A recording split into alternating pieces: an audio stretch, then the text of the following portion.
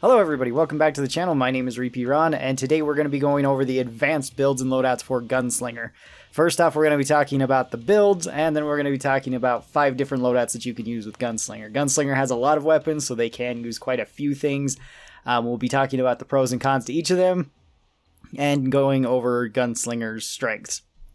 So, in the builds, right now there's really only 1/2-ish builds for Gunslinger, and it depends on which weapons you're using and really which level 25 you prefer. So the first build is the most common build that you're going to see most Gunslingers use, and it's pretty much the strongest build for Gunslinger. So at level 5 we're going to go with Quick Draw.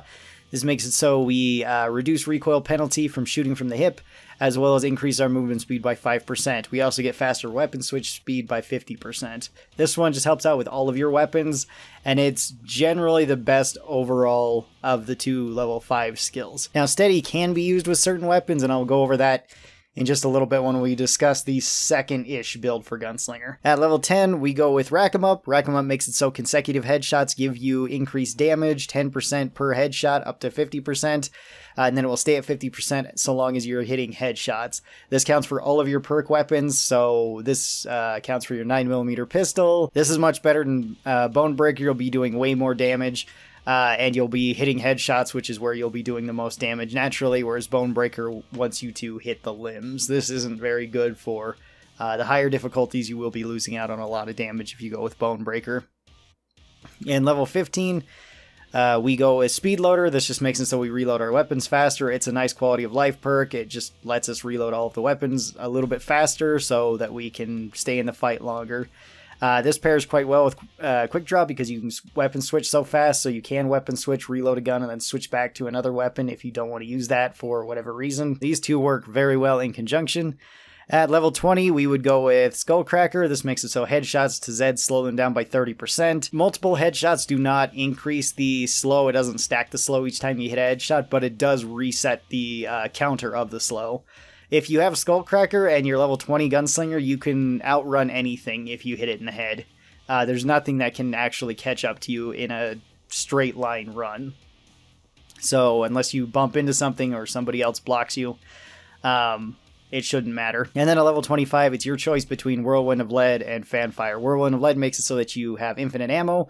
This can be really useful if you're using the Grenade Pistol, because the Grenade Pistol can just keep firing without needing to reload during Z time then, which is pretty fun and pretty handy.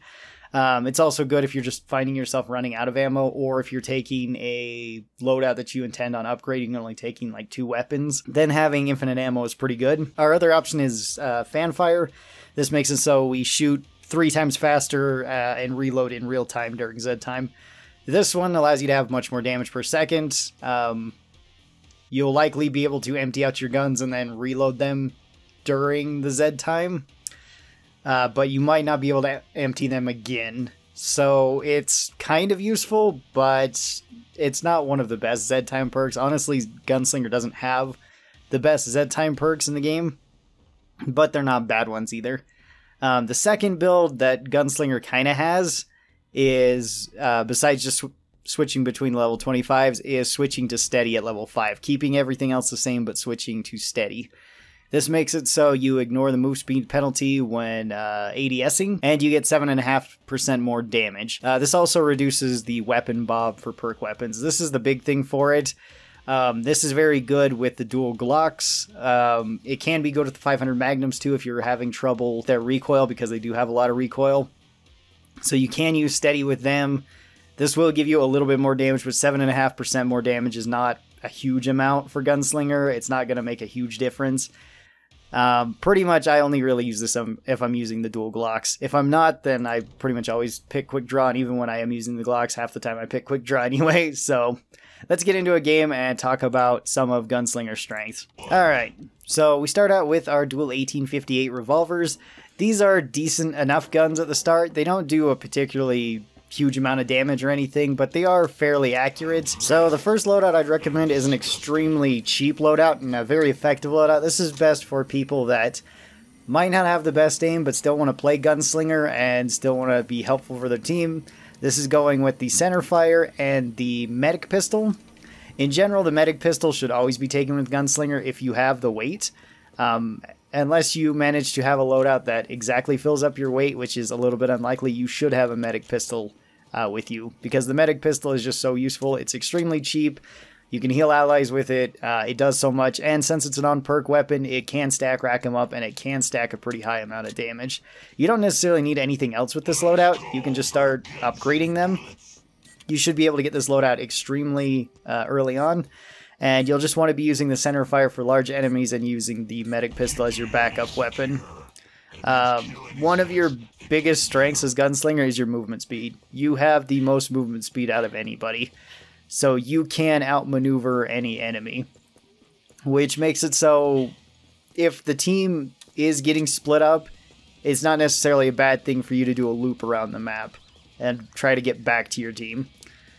You should be safe, at least in most maps, most large maps. Smaller maps, you'll have a bit more trouble with this. The center fire, you can honestly use body shots for small enemies and then try to hit large and medium enemies with headshots.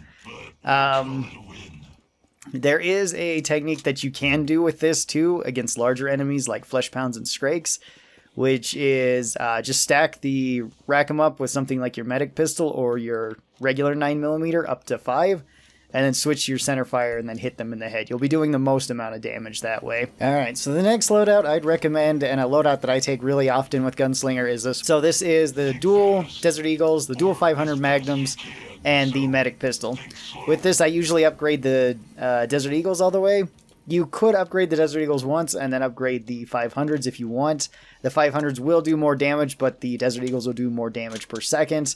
I usually upgrade them. This is a very high damaging build, and you do have the medic pistol to either use it to rack them up or to just heal your allies with and be a utility weapon. So to me, it doesn't really matter whether I'm using the 500 Magnums against small stuff or big stuff, or the Desert Eagles against small stuff or big stuff. They're both really good at killing just about everything. So I do mix them up, and then I use the medic pistol against small stuff, or if I'm completely out of ammo with the other two. This build really rips through bosses very quickly, especially if you can consistently hit headshots. And both weapons are pretty forgiving against small enemies. You can usually hit body shots, even on 6-man Hell on Earth, and still be doing enough to kill them. These weapons also have a good amount of penetration, so they can punch through multiple enemies too. So usually there's some Zeds that you should avoid fighting as each of the classes. With Gunslinger, that's not really the case. You can fight pretty much everything whenever you want.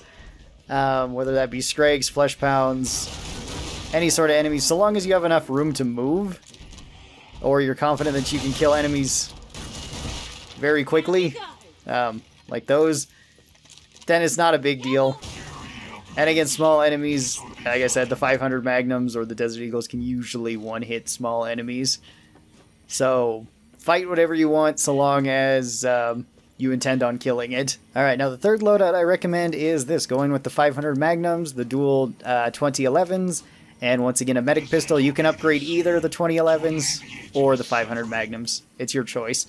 The 500 Magnums if you want more just raw damage, the 2011s if you want more damage per second. We've already talked about the 500 Magnums, so let's talk about the 2011s. These are, well, essentially the 1911s, but there's 4 of them rather than 2 now. You can rack them up faster with this because you fire out 2 bullets. Each bullet can trigger rack them up once. So if you hit a Zed that doesn't die with 1 bullet and you hit it with the second bullet, and maybe it does die or maybe it doesn't, you will get 2 rack them up. So you can rack them up faster. It requires less headshots, but as you can see, when I was hitting those Zeds, they were just dying from 1 bullet. So it didn't matter that 2 bullets were hitting them.